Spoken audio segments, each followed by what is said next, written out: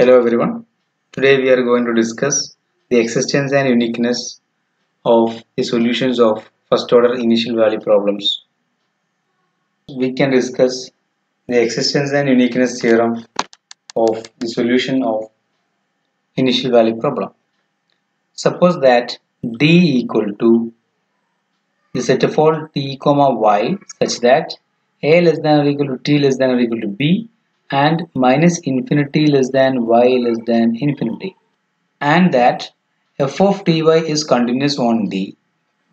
If f satisfies Lipschitz condition on D in the variable y, then the initial value problem y dash of t equal to f of ty, t varies from a to b, y of a equal to alpha. A is the initial point of this interval. So this initial value problem has a unique solution y of t for a less than or equal to t less than or equal to b. So this theorem states that let D be a strip, an infinite strip, that is, this is the t-axis and this is y-axis. T varies from a to b.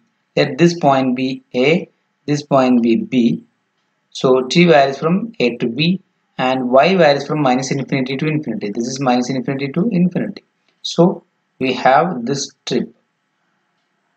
T varies from 0 to a to b and y varies from minus infinity to infinity. So this is an infinite strip. So this is D. So this theorem says that if the function f of ty is continuous on D, the function f is continuous on this infinite strip D. Also, if f satisfies a Lipschitz condition on D in the second variable y, then this IVP has a unique solution y of t for a less than or equal to t less than or equal to b. That is, this IVP has a unique solution on this interval AB. IVP is y dash is equal to f of ty, y of a equal to alpha. So this IVP has a unique solution if f is continuous and f satisfies the Lipschitz condition. That is what this theorem says.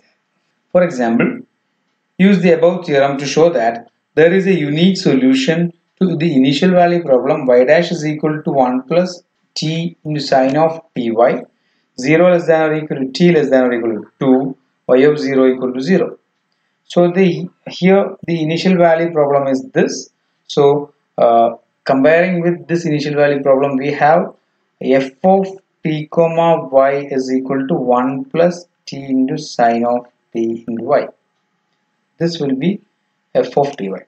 So by the previous theorem, that is by the existence and uniqueness theorem, we can say that if this function f is continuous and f satisfies Lipschitz condition on a strip 0 less than or equal to t less than or equal to 2 and minus infinity less than y less than infinity, then this IVP has a unique solution in this interval 0 less than or equal to t less than or equal to 2.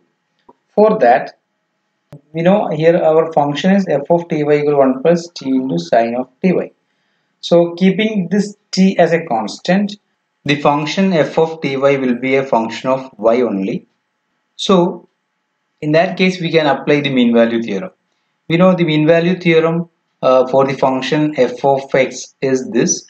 If f is a continuous function on the closed interval ab and differentiable on the open interval ab, then there exists a point C in open AB such that f dash of C is equal to f of B minus f of A divided by B minus A.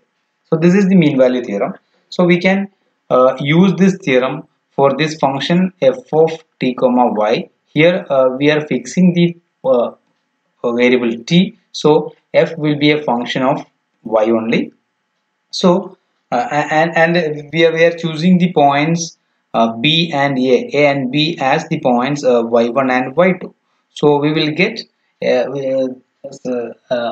there exists as number zeta belongs to y1 y2 axis such that f of ty2, that is f of y2 minus f of y1 divided by y2 minus y1 is equal to f dash of c.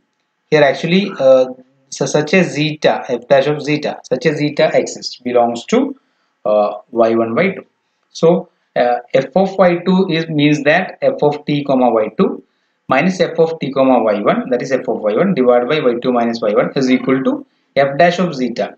That is f is a function of t and y, so f dash of zeta means that we are choosing f as a function of y, keeping t as a constant. So f dash of zeta means dou by dou y of f, that is dou f by dou y, t comma zeta, where y equal to zeta, that is dou f by dou y at the point zeta, y equal to zeta, that is dou f by dou y of t comma zeta. So this is nothing but we have f of ty equal to 1 plus t into sine ty. So f dash of zeta or dou f by dou y of t comma zeta is equal to, or dou f by dou y is nothing but derivative of 1, which is 0, plus t into t is a constant, into derivative of sine ty, which is cos ty. Derivative of sine ty is cos ty into t derivative of ty with respect to y, that is t. So t into t, that is t square into cos ty. So this is dou f by dou y. So at the point y equal to zeta, we have dou f by dou y is nothing but t square into cos t zeta. So this is f dash of zeta or dou f by dou y of zeta. So by mean value theorem, we can say that t square into cos zeta t is equal to this. So from this, taking the modulus, we have modulus of this is equal to modulus of this. So we have modulus of ft y2 minus ft y1 is equal to this modulus of y2 minus y1, that is modulus of y2 minus y1 into modulus of t square into cos zeta t, which is less than or equal to 4 into mod y2 minus y1, because we have t square. Cos 4t, cos zeta t is less than or equal to modulus of cos zeta t is less than or equal to 1, that is because we know minus 1 less than or equal to cos zeta t is less than or equal to 1, and t square is less than or equal to 4. Here we have t is less than or equal to 2, so t square is less than or equal to 4. So we have here this t square, mod t square is, this is actually mod t square into mod cos zeta t. So mod cos zeta t is less than or equal to 1, and mod t square is less than or equal to 4, because t is less than or equal to 2. So mod t square is less than or equal to 4. So we have f of t y2 minus f of t y1 is less than or equal to 4 into mod y2 minus y1. So we can say that f satisfies Lipschitz condition in the variable y with Lipschitz constant for L is equal to 4. Also we have f of ty is continuous when 0 less than or equal to t less than or equal to 2 and y varies from minus infinity to infinity, because we have f of t comma y is equal to 1 plus t into sine t y. It was our f of ty. So we know this is a continuous function because trigonometric function sine ty is a continuous function. T is a continuous function, so f of ty is a continuous function for t varies from 0 to t and y varies from minus infinity to infinity. So we have obtained that f is continuous on this interval, and f satisfies Lipschitz condition also on this interval. So by the above theorem, we can see that we can say that the initial value problem has a unique solution. Now we have a definition. The initial value problem, dy by dt equal to f of ty, a less than or equal to t less than or equal to b, with initial condition y of a equal to alpha. This initial value problem is said to be a well-posed problem if this IVP has a unique solution y of t. Second condition is there exists a constants epsilon naught is greater than 0 and k is greater than 0, such that for any epsilon in this interval 0 in 0 epsilon naught, that is, let this be the point epsilon naught. So in this interval, for any epsilon in this interval, whenever delta of t is continuous with modulus of delta of t is less than epsilon, and for all t belongs to AB, and when modulus of delta naught is less than epsilon.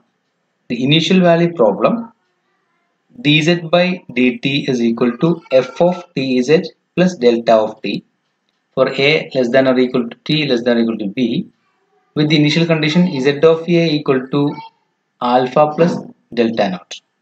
it has a unique solution z of t that satisfies this condition. That is mod of z of t minus y of t is less than k into epsilon for all t belongs to AB, where z of t is a solution of this problem and y of t is solution of this given initial value problem. So in that case we can say that this initial value problem is well posed. Here this second problem, in this case the second problem is called a perturbed problem associated with the first problem.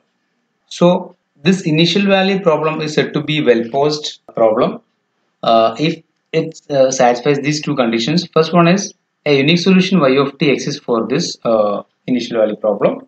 Second condition is there exists positive constants epsilon naught and k such that for any epsilon belongs to this 0 epsilon naught, whenever delta of t is continuous with modulus of this is less than epsilon and modulus of delta naught is less than epsilon, the initial value problem, this initial value problem has a unique solution that satisfies this condition. That is the absolute value of mod z of t minus y of t is less than k into epsilon.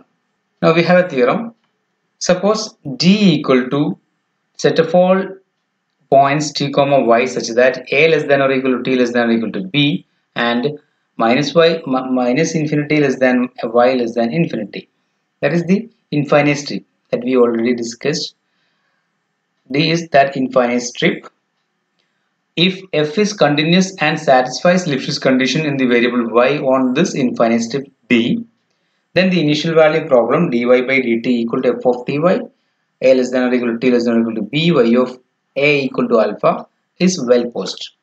So here we can say that if f is continuous and satisfies the Lipschitz condition, we already discussed that in that case this IVP has a unique solution.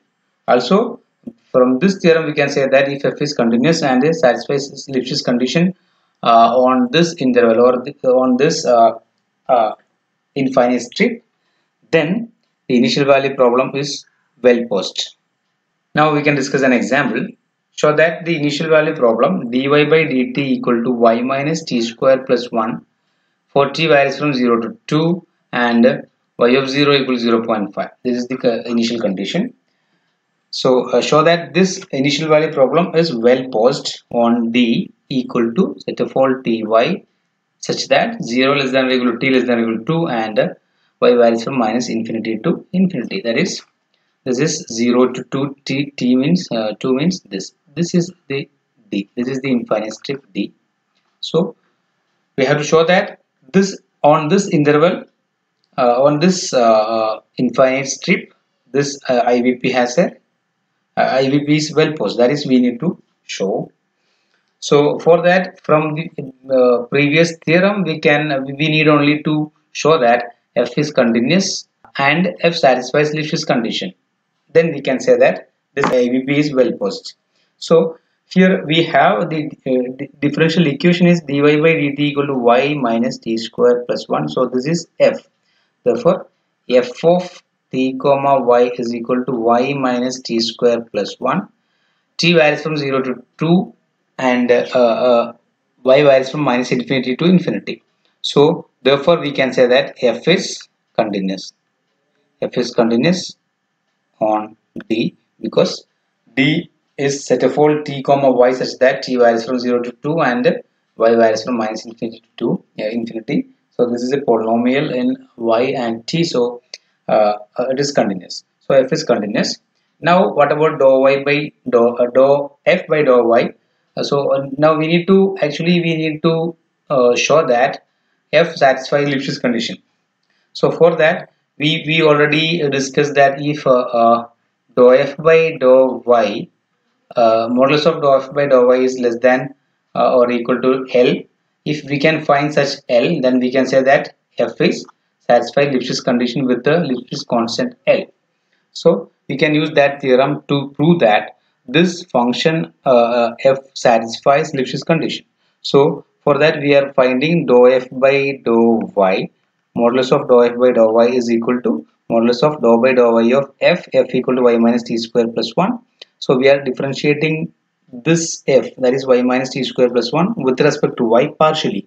treating t as a constant. So partial derivative of this with respect to y is 1 itself. So modulus of 1, which is equal to 1. Therefore, we can say that mod dou f by dou y is less than or equal to 1. So f satisfies Lipschitz condition in y 1 d with Lipschitz constant 1, because here we have this is less than or equal to 1. So uh, f satisfies the Lipschitz condition with Lipschitz constant 1. Also we prove that f is continuous here. So f is continuous and satisfies Lipschitz condition. So from the previous theorem we can see that the problem is well posed. This initial value problem is well posed. Now you can try to solve these problems yourself.